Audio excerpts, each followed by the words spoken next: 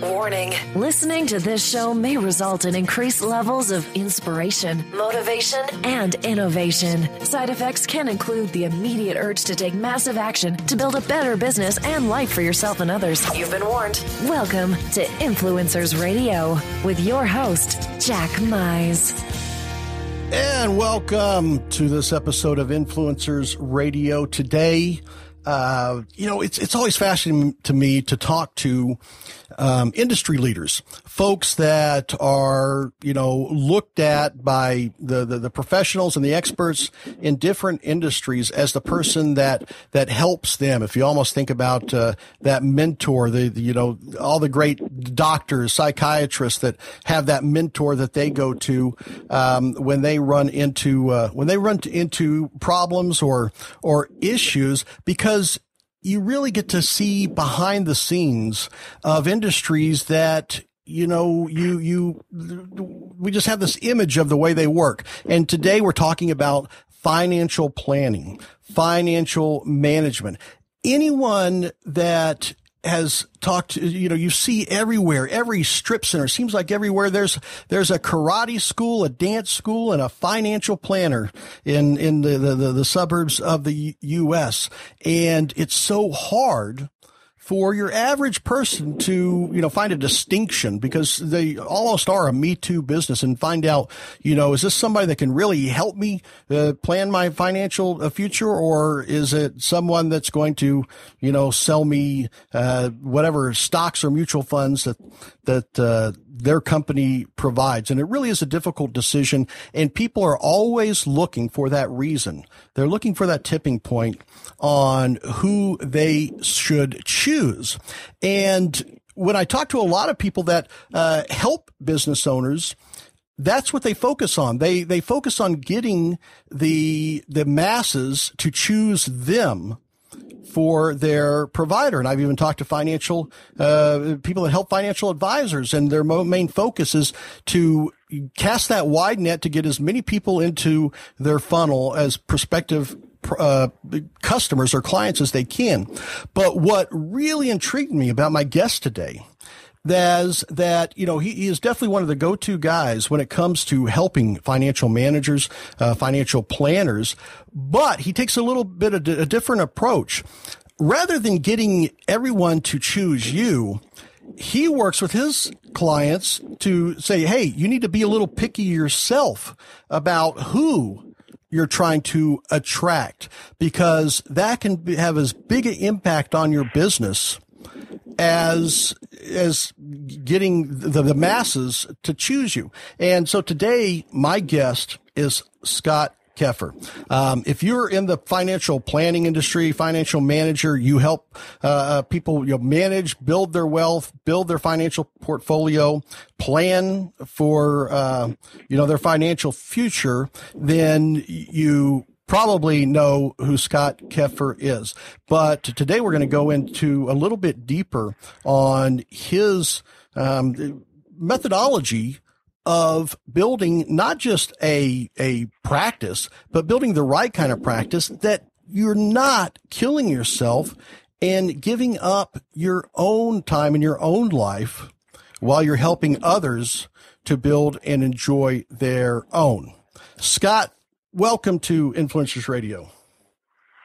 Thanks, Jack. It's great to be on with you today, and excited to share with your listeners. Well, it really is in what we talked about, and it really goes against what a lot of people do in just about any industry. When they talk about their marketing, they talk about casting the widest net possible. How can I get as many eyeballs and as many people to talk to? The more people that I get to set appointments to talk to, the bigger and better my business is going to grow. And you pretty quickly opened my eyes to that is probably one of the quickest ways to hit burnout in this industry than anything else. And what was really remarkable is that you seem to have a crystal ball. You know what most of these financial planners and financial managers are going through. You know where they are sitting at in their life, And so you hit the ground running when you start working with these folks. Look at that crystal ball and kind of tell me who that person is. Well, they are any business owner particularly, but the financial advisor, money manager, estate planner has been in the business a couple of decades plus, midlife. They're sitting at their desk way too long. They're working too many hours, and they're not being paid much more than they were a number of years ago. They continue to dream about the day and the time, the year. I would call it the year when everything's going to be different, right? It's going to change in terms of the time I'm going to have available to be there for my family and my friends, the money that I should be paid because of my wisdom, my knowledge, my experience, my training, the time when I'll finally work with the right kind of clients. I'll be recognized, not like every Tom, Dick, and Harry advisor, but I'll be recognized for who I am and the kind of value I bring. And they're at their desk and they're frustrated. They've invested money before. They've bought the marketing gizmos and the marketing tricks. They continue to go to the industry events and they hear people say this is what you should do, and they go home and try it and it doesn't work. And so they're a little skeptical. Like you said, they're a little burned out, I think, in the sense of giving up on their dream. They help people discover and live out a dream lifestyle, and they wonder if they're ever going to be able to have it themselves, whether they'll have the kind of money as well as the time, and they're burning their time away with family. And they know, with family, you have limited time to do that. Their family and friends. And so it's not their fault. One thing I want them to know, Jack, it's not their fault. They continue to be taught these myths and these lies by the industry, and they're really death traps. Like you said, they're pushing them right into the commodity corner, and many of them feel stuck. They're just stuck. What I find that was just such the remarkable irony to me is they are almost a representation of the people that they're helping.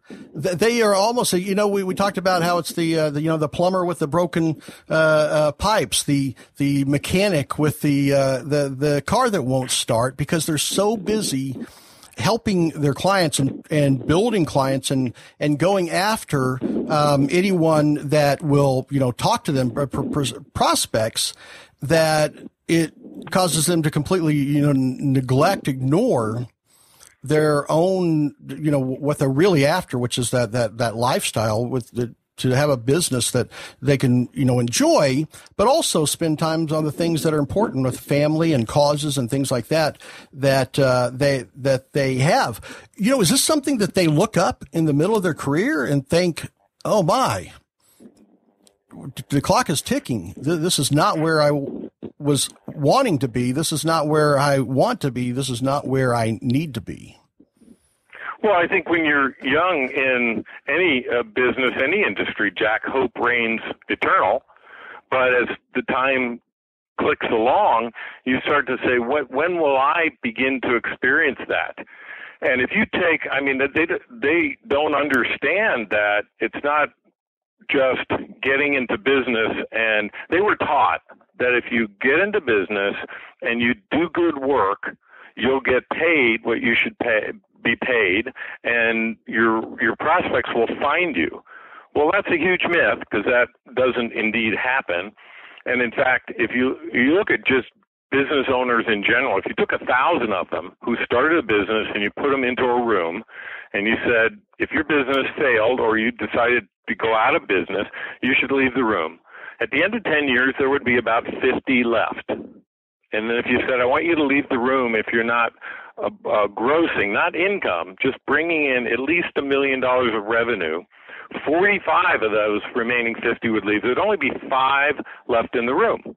And that's the task that the advisor needs to learn, and that is what are the secrets, what are the principles, what are the X factors that allow the 5 of the original 1,000 not only to survive but really to thrive by getting up to the $1 million plus level where you can have the kind of income, take off the kind of time, and, really be about what you were put on the planet for, which is to have an impact on your family, your friends, your clients, of course, but the causes that you care about deeply.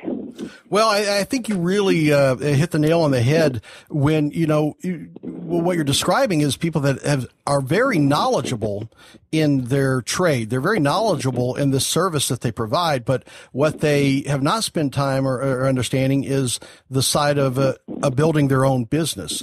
So they may be very good at what they do for clients, but they may not be very good at understanding how to build their business. And I know we talked about when they first started, when you're going after getting new clients, attracting new clients, casting that wide net, that you're willing to talk to anyone. You're not discriminating necessarily to who you're going to try to get in front of to talk to. And I can say, I've walked into a Walmart the other day, and there's people sitting in there doing people's taxes and every possible skill and trade from buying and selling real estate to financial planning, and clearly that's something that they need to discriminate if they're in that part of their career. And one of the things you focus on and that you say is the right kind of client. All right. So let's jump right into that. At first is to start ignoring the wrong kinds of clients and focusing on the right kind of clients.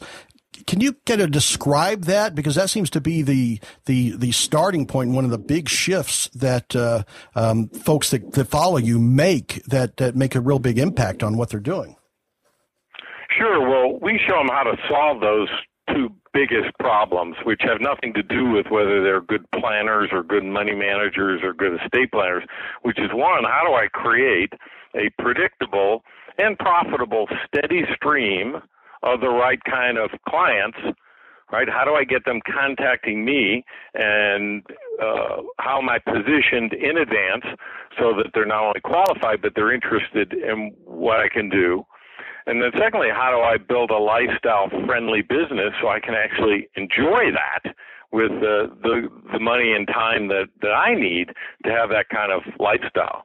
And there are giant myths that I want to tell advisors, it's not your fault.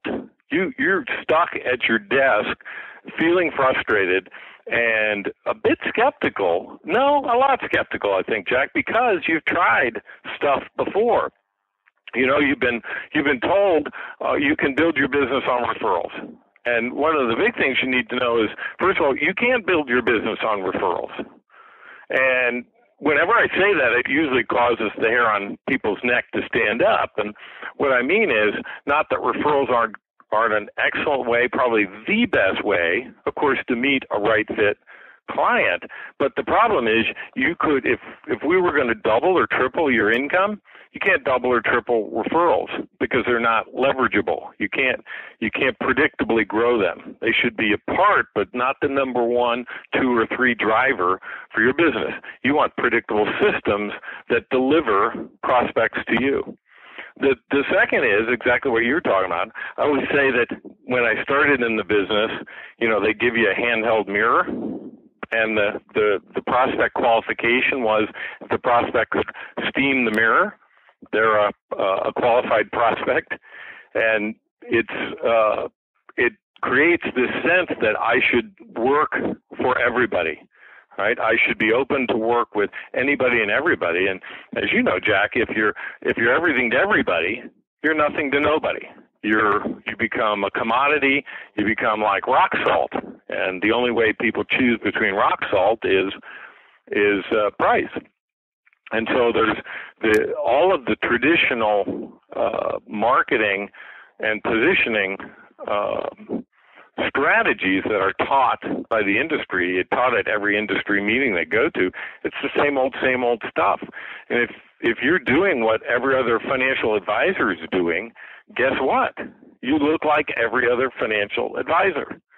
And so the frustration comes out of what they're hearing is really not what they need to position themselves and to create the kind of marketing that not only attracts the right kind of prospects, but filters out, repels the wrong kind.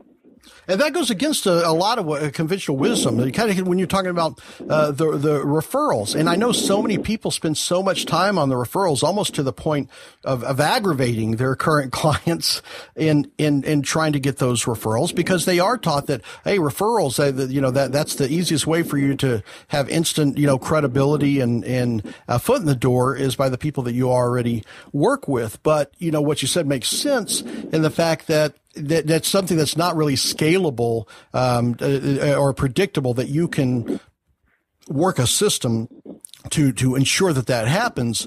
And usually people imagine knowing for certain that every month you're going to have prospects contacting you. And these are prospects who are pre-qualified and pre-interested. Right? The game changes because now you're in a position of what you want to create when a prospect comes in, because the prospect's coming in and they're interviewing you. But if you're in need of that prospect, it's very, very bad positioning. So what you want to do is communicate to them that I'm interviewing you in the same way that you're interviewing me, creating that country club sense of value, right? In the country club, you fill out an application, you have to qualify to give them money. Well, you should have that same country club positioning in your business, so that prospects have to qualify, and they really should. All you have to do, tell an advisor, just stop and think. I just want your mind to run through the kind of clients that when they call, you jump out of your seat to get on the phone with them. If you see their name on your calendar, you think, oh, I can't wait to get with them. Why? You're energized. They like you. You like them. They value what you share with them. They're interested in you and your life. They share you with other people. They listen to what you're saying. They're good decision makers. You go down through all those qualifications. That's your right fit client. And the question is, why are we working with non-right fit? Because you can think of, you go through your client list, it's the people that call and you think, I don't think I can talk to them again, right? They're annoying, they're frustrating, they don't value what I do, they're price shoppers, they see me as a commodity, every decision's a hassle, they think over and over and over again. So the question is, why are you doing business with those people? Why not build a business of just right fit clients where you can be energized, they can be energized, and you both love doing what you do? Yeah, well, that's one thing that I hadn't thought about that you described is some of the folks that you are working with. It's not a matter of, more and more clients. They've hit a capacity sometimes of the wrong client. And it's not a matter of I just have to scrub harder. They just don't have. They're already working 60 hours a week. And you quickly determine that they're working 60 hours a week on the wrong clients, that if they did it right and positioned themselves correctly and did the right things, they could replace, 3 bad clients with one good client, or even a bigger ratio than that. What do people, what goes through their mind when they come to that realization that, I can actually fire some of these wrong clients and replace a handful of them with one right client? Well, it's an aha day that you mean I can actually be in a business that's fun and energizing and exciting to come to, and in fact where less is more, where I can work with less people and actually earn more. See, it's time. Advisors are in what is commonly called a practice. Well, I'm not sure why you want to be in a practice. Why don't you move into, I like to show them how to create a business, and I think your business should be accountable. Your business, you invest money, time, and energy in your business, and you should hold your business accountable. It should return to you multiples. Just like your client wants a return for their money, you should be getting a return from your business of 3 things: more money, more time, and more energy. If your business isn't doing that, imagine a business that's actually giving you a return on the money you've invested, the time you've invested, and the energy. Because without those 3, you can't live the impact. you've been put on the planet to live, right? You need all three to have that kind of impact. And I don't believe they're put on the planet to be in business. Their business is a platform, right, that will allow them to carry out the impact they've been put on the planet for. So let's just get your business, move it.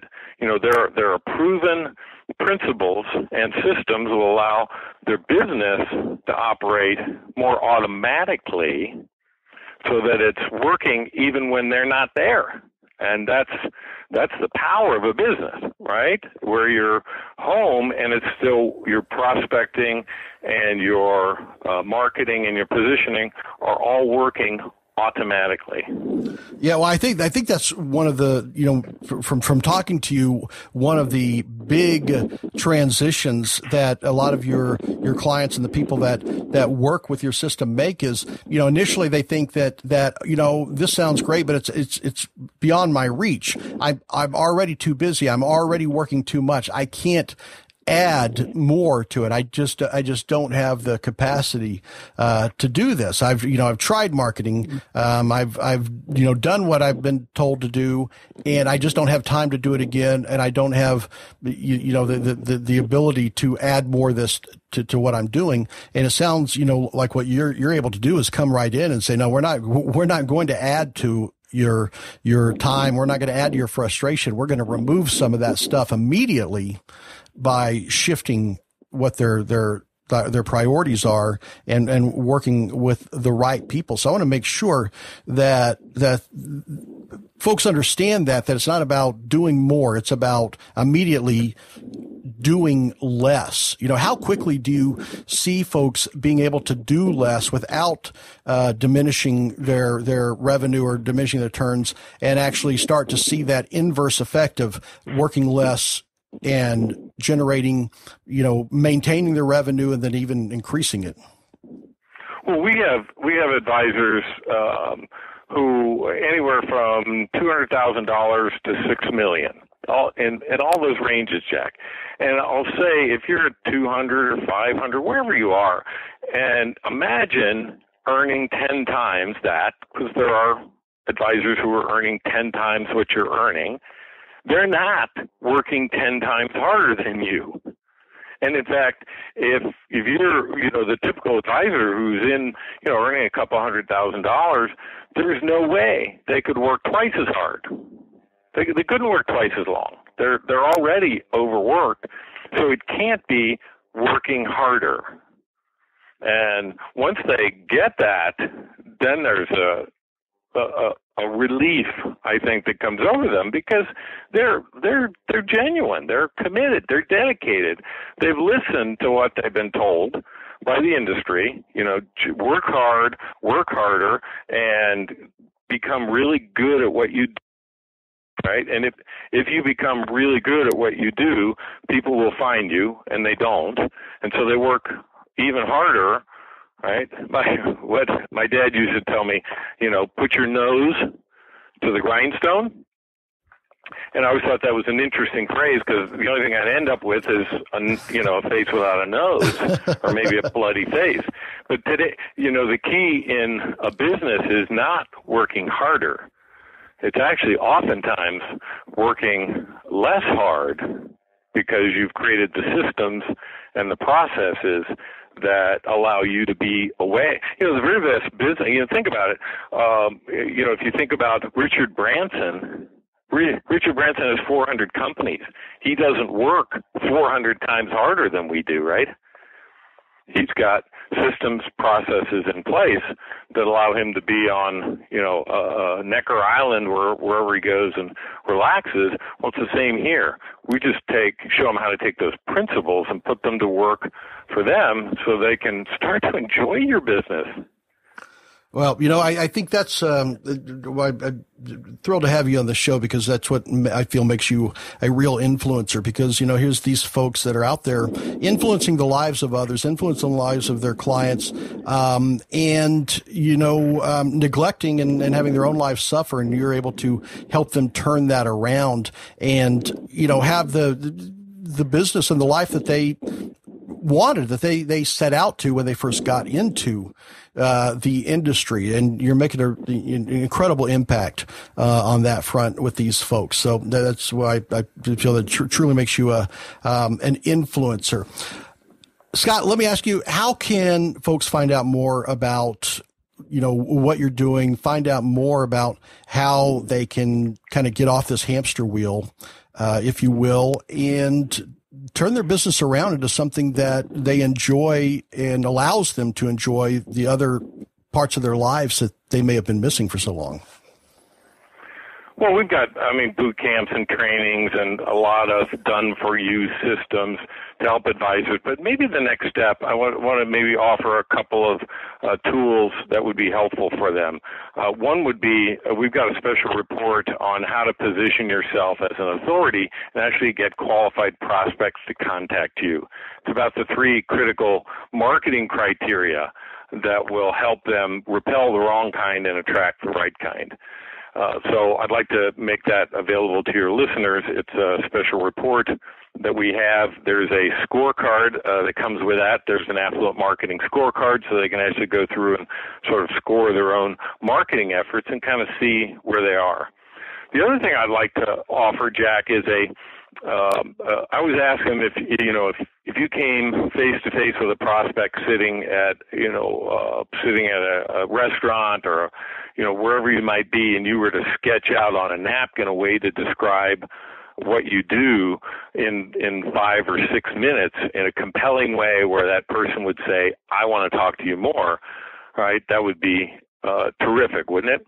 So I've got actually a CD where I'll share that. So if they email me at Scott Keffer, that's SCOTTKEFFER.com, Scott@ScottKeffer.com. Just put in there special report and free CD, and be sure to include their address if they want the physical CD, and I'll be happy to send the special report, the scorecard, and the CD.